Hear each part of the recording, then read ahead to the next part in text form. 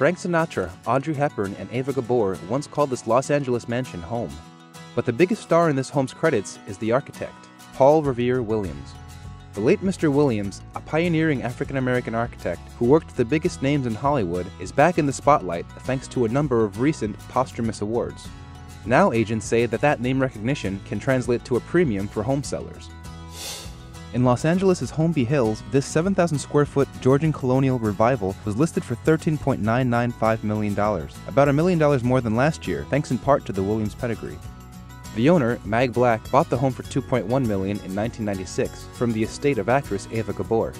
The foyer and curving grand staircase, a hallmark of Williams' designs, is decorated with a baccarat chandelier. The sitting area, once a screening room for Hollywood producer Buddy Adler, still includes a hidden room for film reels behind the bookcase. In Ontario, California, a very different Williams home is expected to list for around $1 million, about $400,000 more than comparable homes in the area.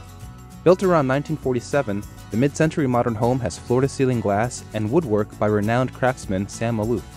The seller bought the home for $435,000 in 2004 and has kept the space nearly unchanged.